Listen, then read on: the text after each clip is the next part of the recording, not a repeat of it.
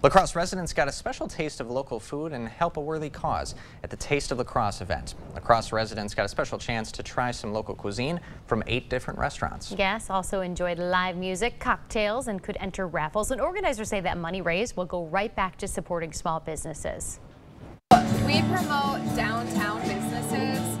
The funding that goes to us just goes right back out into our community. Downtown Main Street was created way back in 1990 to help revitalize La Crosse's business district.